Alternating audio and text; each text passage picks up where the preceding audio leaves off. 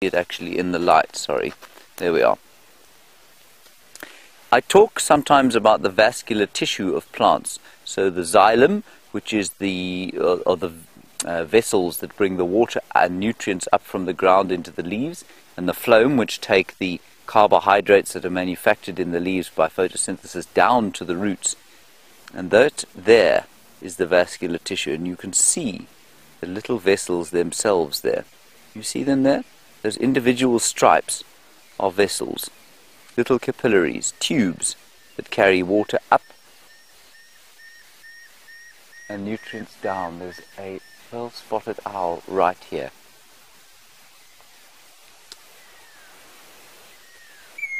It's here, it's in this tree. We've just walked underneath it.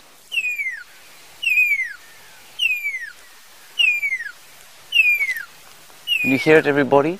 Here it is, Brian. If you come over here, we'll see it. It's sitting right there, just above there. This is so amazing.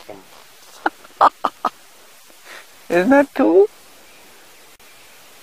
The little pearl-spotted owl.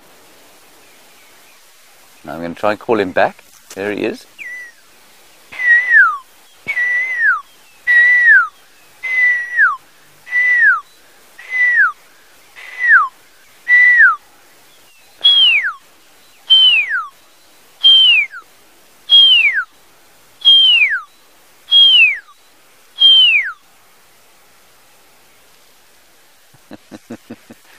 It's quite a nice view of him here, Brian.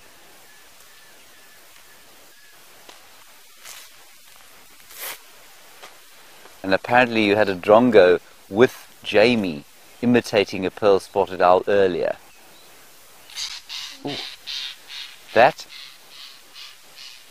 you may have heard that. That's a lilac-breasted roller that came in, and I think it's shouting.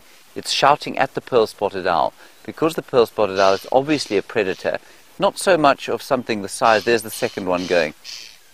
Second one's just flown off out of the tree from underneath the one you're looking at. The lilac-breasted roller will be worried about their, you know, they alarm call at all the predators. And this little pearl-spotted owl is pretty good at eating other birds.